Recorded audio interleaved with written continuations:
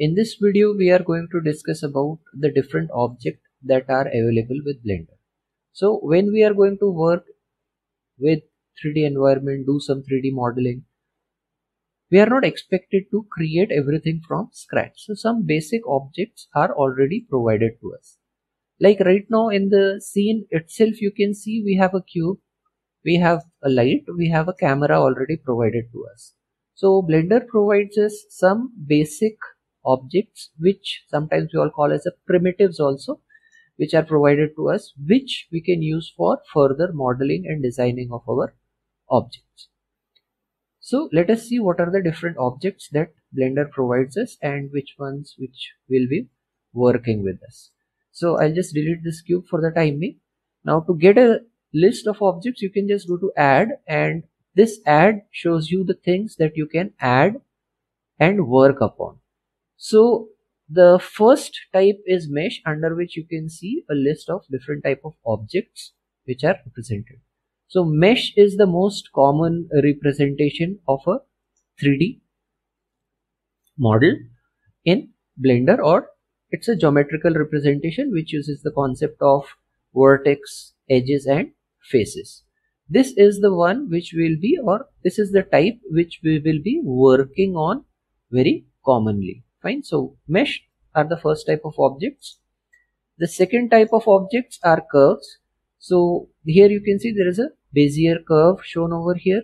Now if you have worked with 3D graphics software and all, then you will be knowing that what is Bezier curve. Basically these are defined on the basis of mathematical equations internally, and if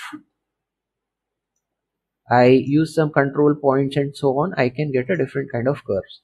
So these curves can be used for creating a curved line and all, and further on, like say I wanted to create a wire or something like that, I can use the curves. So this is the second type of object we will come across. Then we have surfaces. Surfaces are different surfaces that you can create. Again, these surfaces are based on the concept of mathematical equations, right? So like you can see a parachute type of surface is created over here. This is again one of the types. Then let us see, we have metaball. These are some very interesting objects that are provided in Blender, and they are kind of a fluid type of objects, and they behave in a very interesting manner as whenever they come across each other, they are joined like this. So these also have some kind of interesting usages and all, though we might not be discussing them during the phase of this course, but these are the type of objects that are there. So one thing to keep in mind is when we want to add a sphere, please don't end up adding this metaball. Fine. So you, otherwise what we are discussing and what you're trying to do will not work out. But these are very funny objects. You can see, you can play around with them later on. Okay, so metaballs are some objects. Then we have text. Text is any kind of text that you will want to add to your scene and all, or you want to create a three-dimensional text and all. This is the basic place where we can start. Grease pencil are objects basically which are used in the 2D animation part. So there is a 2D part also, you can have a new 2D animation and all here. So grease pencil objects are objects that are there for this thing. So our monkey, which it has a two-dimensional friend which is represented like this.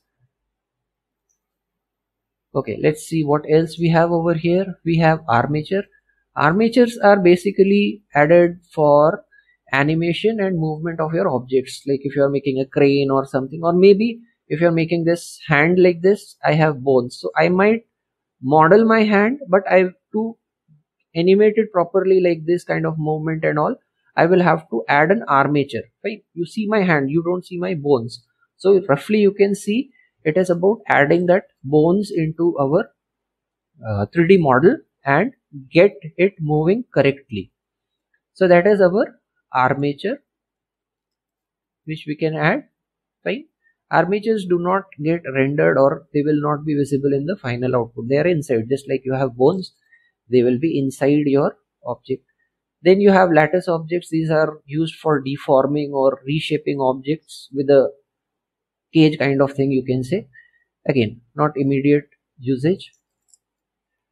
Then we have empty objects. These are objects which are used for reference purpose. They do not show up in the final output and all, but they can be used for reference points here and there and so on. Fine. So here they will show up, but when you create your animation or render the output of your image and all, they don't show up. So these are empty objects. Then you have images. You can have a reference image and a background image.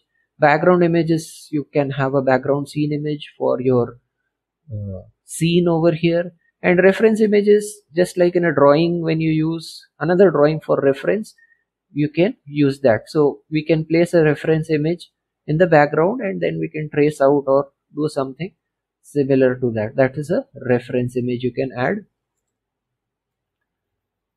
Next we have lights, different kind of lights. Again, we will be talking about lights. Light probes are there. These are used for calculating some indirect reflections and all. Again, don't worry about them, but it is there just for information. Camera is like a camera. Obviously, if I have, let us say, an object over here, fine, and I'm working on this, fine, like let us say, for example, this is a model penguin I had been working upon, fine, let us say. Okay, now when I'm working on it, I am viewing it from my perspective, but if I wanted to send that what I have done finally, I would place it somewhere, and to send it to my friend or someone, I will take a photograph of it. Obviously, for that purpose, we need to place a camera, fine. You can have one camera, two camera, and so on, depending upon your requirement, what you are animating, and so on.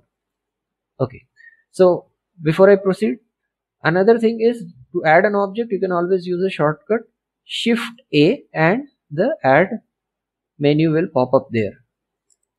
So another thing that we can add is a speaker. Speaker is used for adding sound to our scenes. This will be useful when you are animating something.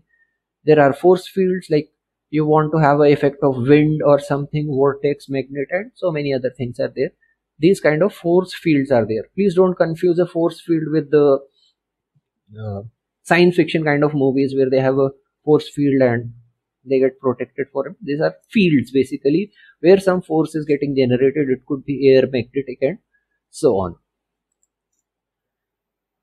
Then finally we have this collection instance. Basically you can refer to a whole collection from here. You can add a whole collection and place it somewhere. So those are the type of objects, and we will be working basically with mesh objects in the upcoming sessions.